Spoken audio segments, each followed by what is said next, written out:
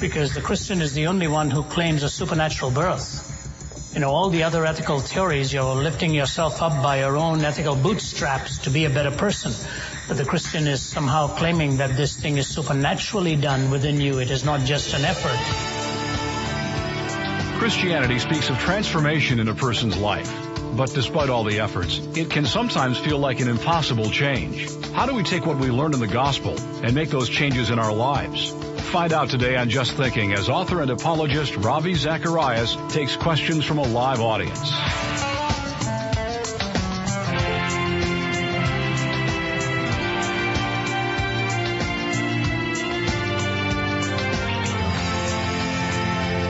Welcome to another Friday Q&A with Ravi Zacharias, where today we begin a series that comes from a session recorded in Canada at the University of Waterloo. The first question is a very honest one, and it's something we have probably all felt at one time or another. Despite our best efforts, sometimes it can feel impossible to change our sinful ways. If you felt that way, you'll want to hear Ravi's answer. Here's the full question in part 1 of the University of Waterloo Q&A.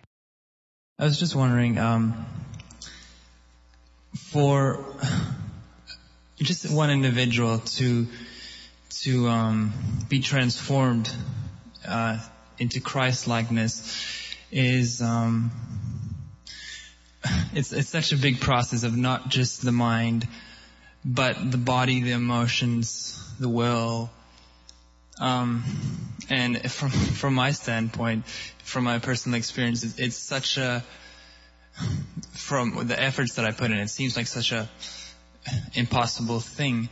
How do you think do we reconnect the gospel to our lived experience? Appreciate that question. It's a very candid question, and I think it has a thorny side to it, and it has, I think, a comfortable side to it too. It is true, because I mentioned this the other night when I was speaking, that the Christian, I think, has a tremendous imperative here, because the Christian is the only one who claims a supernatural birth. All the other ethical theories, you're lifting yourself up by your own ethical bootstraps to be a better person. But the Christian is somehow claiming that this thing is supernaturally done within you. It is not just an effort. And if that is the claim, then I think it's a very serious claim we need to look at. There are a lot of books coming out these days that I think have at least a high degree of truth in some of the inferences we may draw from it. They're talking about how much our DNA really affects who we are. There's a chemistry to who we are.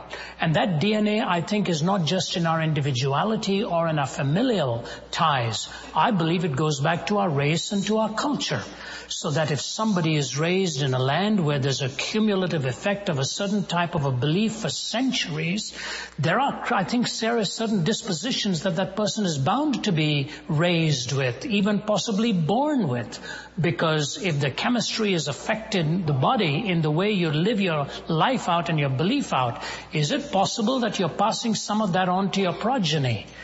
If this assertion turns out to be even to a small degree true, how much more remarkable are the words of Jesus that you must be born again? That my human birth cannot engineer this thing.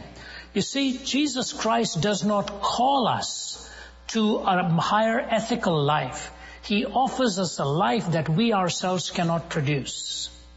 And what happens particularly in the West here, and now I'm part and parcel of this kind of, when I came to Canada, by the way, in 1966, I was 20 years old. I was telling somebody today, there were only 500 Indians in Toronto at that time, if not in Canada. I remember if I saw another Indian across the street, I'd cross over and we'd chat and want to have a cup of tea or something. If I did that today, I'd never get anywhere because there's so many of us around here.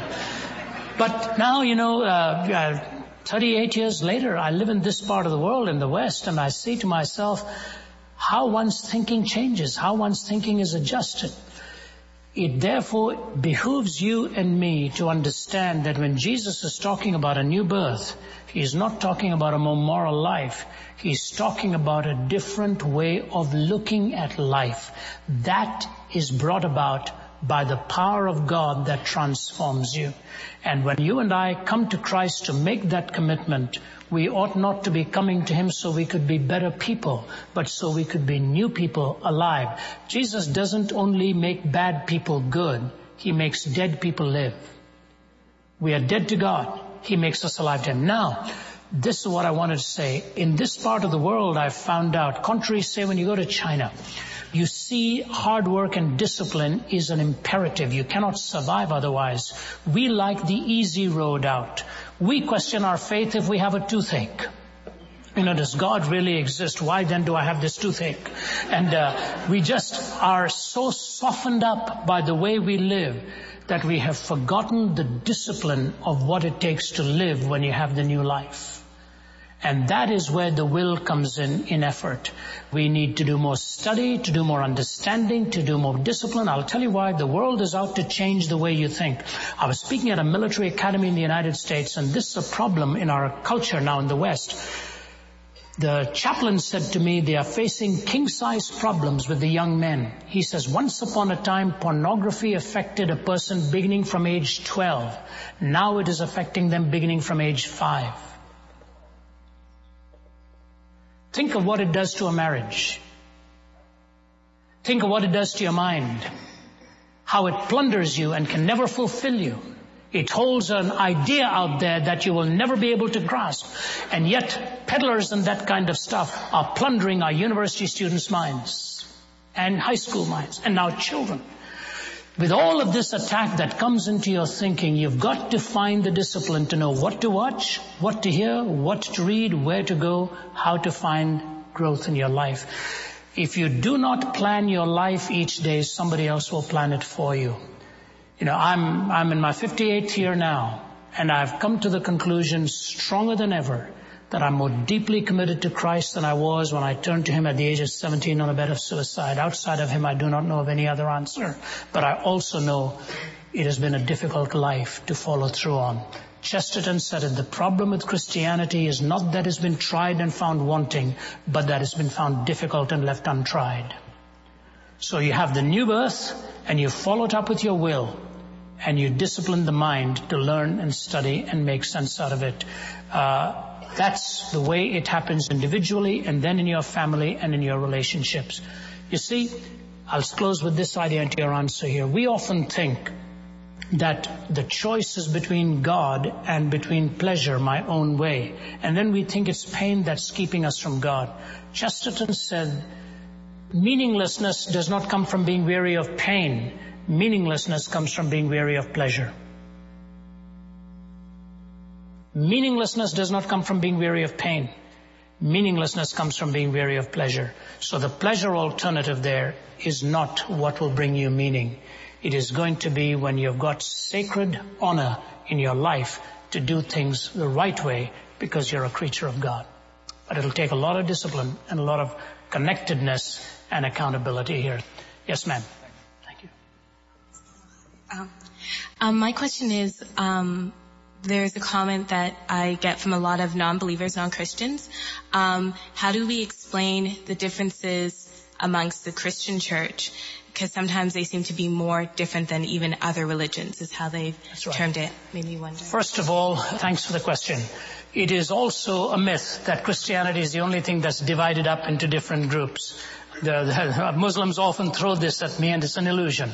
You've got the Shias and the Sunnis and the Seveners and the Twelvers and the Ismailis and the Sufis and the Ahmadiyyas and all of these various sects of it. So everybody, wherever you'll have some claimant, someone is going to come up with another claimant. The whole Sufi and the whole Sunni and Shia difference came on succession and the authority and all of that. If you go to Buddhism, you've got the Mahayana version, you've got the Hinayana version, you've got the Sri Lankan version of it, you've got the Thai version of it, you've got the Tibetan version of it. The Thai Buddhist monk, by the way, who comes from this very university, got her PhD from McMaster here. First woman to be ordained as a Buddhist monk in Thailand. I met her, spent 3 hours with her.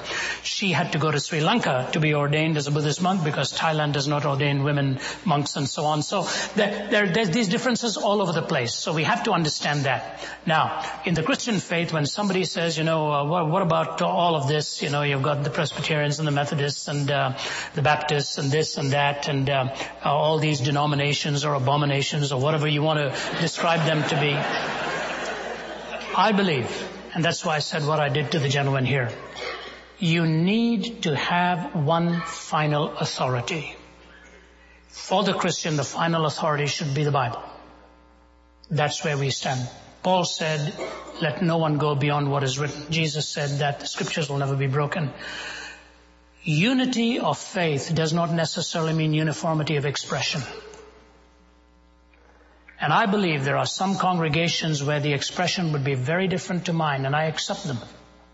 I'm much more cerebral in my thinking. I like to be challenged with thoughts. Thoughts encourage me more and inspire me more. I'm really not the happy-clappy type in my private life. But do I think, therefore, that there should not be? No, not at all. I've got wonderful friends who enjoy that kind of worship, and I speak in places like that, all kinds of them. And I go, and if they accept me in my eccentricities, I will accept them in their eccentricities.